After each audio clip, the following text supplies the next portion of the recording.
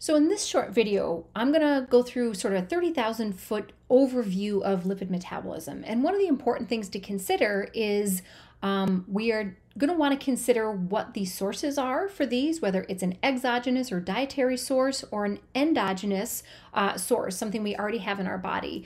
But the key here is once we can sort of funnel those into our monomer molecule, in this case fatty acids that are inside cells, then the sort of metabolism process doesn't matter whether it was an exogenous or an endogenous source. So let's talk first. We're going to have exogenous sources, which again are dietary. And then we're going to have endogenous sources, okay, which in this case, if we're talking about lipids and specifically triglycerides and fatty acids, that's going to be an adipose tissue. Okay, but the key here is that once we get these into our cells, it really doesn't matter where they were derived from. So again, having fatty acids or triglycerides that are intracellular, it's not going to matter sort of what their origin story was. So on this kind of high-level slide, we're going to talk about sort of the opposing pathways for lipid metabolism. We're going to have fatty acid breakdown, which is beta oxidation. And on the next slide, we'll sort of walk through the overall sort of equation for both beta oxidation and then the opposing pathway, which is fatty acid synthesis.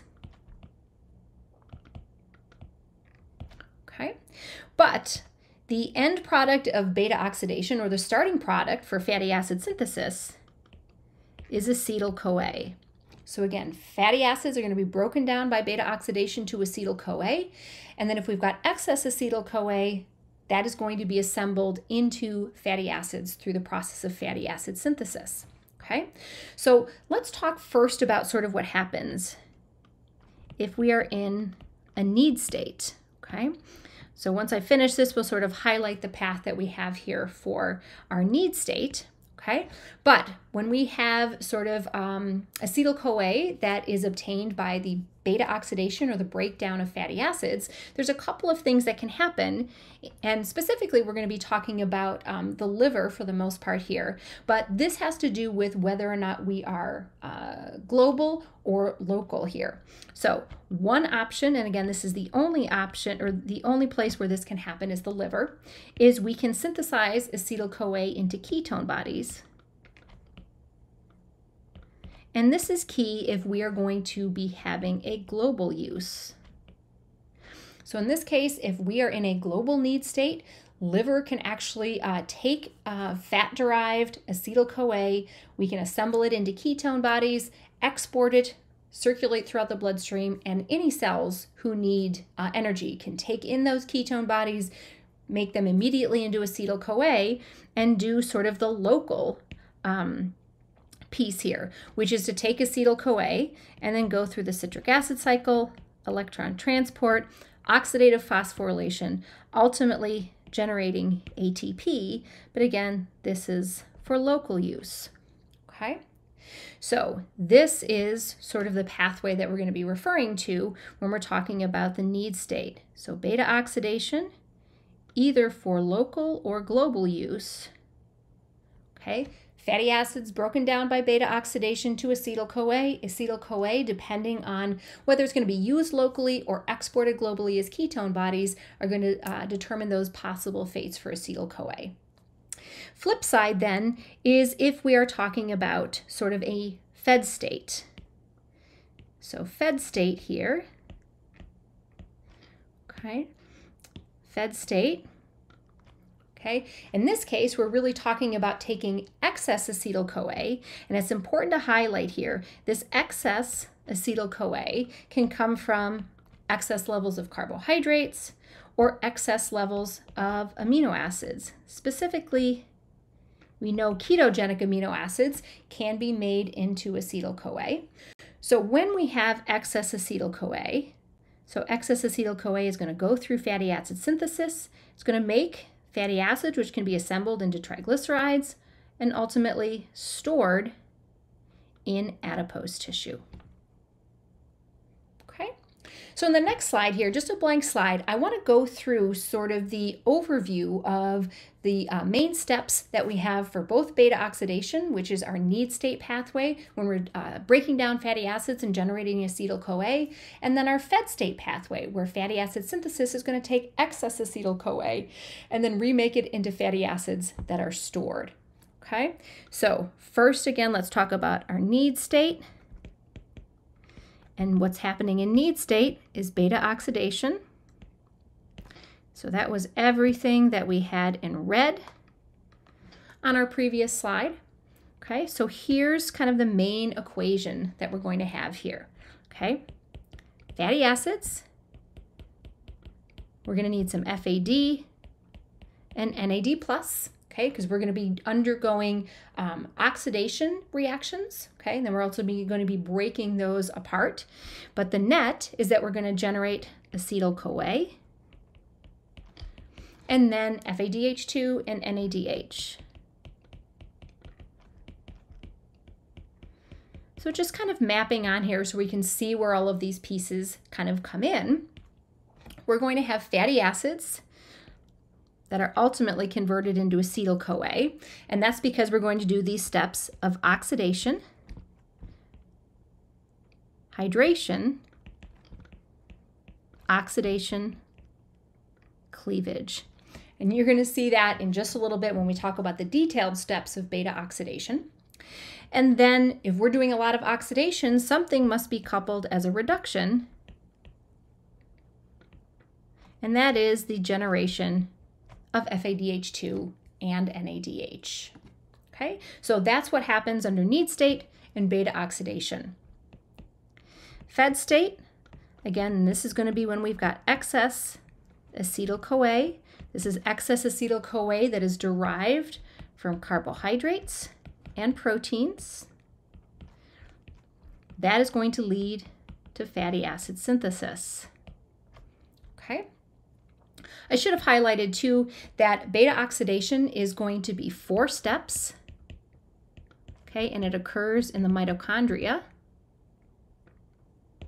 okay, and it's aerobic. So pretty much anytime we delve into the mitochondria, we're going to be considering ourselves to be in an aerobic state, okay? So when we think about fatty acid synthesis, okay, it's going to be a 7-step process, and that's 7 steps that basically happen on a single enzyme that has 7 sort of domains. We're going to get to the fatty acid synthase machine in just a little bit. It occurs in the cytosol, and we technically can define it as an anaerobic process because it's occurring in the cytosol. So let's talk about sort of what those details are. And there's a lot to this, so I think I'm going to stack my reactants and products kind of one above one another so I'm able to better sort of connect them. So this is when we have, again, excess acetyl-CoA. So highlighting this is we must have excess acetyl-CoA for this process to be happening. Okay, we're going to need to have bicarbonate and ATP, and then some NADPH.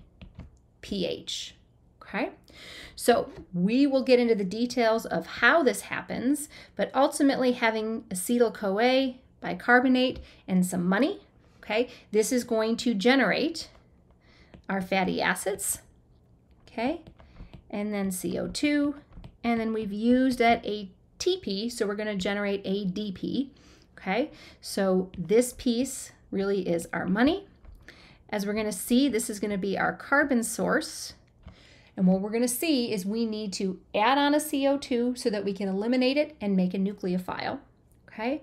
And then what we're going to have here is we are going to have carbon-carbon bond formation. Okay? We need these NADPHs as a source of electrons. And so the last product that we have here is NADP+. So this is going to be our electron source. And remember, we're thinking of that being the glue to sort of hold things together. The last piece I just want to map onto here is a reminder of what the rate controlling either steps or processes are that sort of happen here. So I'm just going to move this piece down just to be able to have some room here. So when we're talking about our need state beta oxidation, the rate determining step is the influx of fatty acyl-CoA into the mitochondria.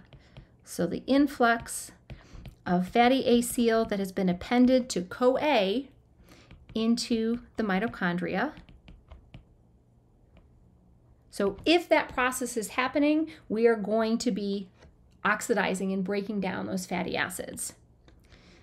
Let's make sure to highlight this stuff was in blue on our previous slide. Okay, fatty acid synthesis is going to occur in a fed state. And so when we think about the rate determining step for this is actually the enzyme ACC, which stands for acetyl-CoA carboxylase.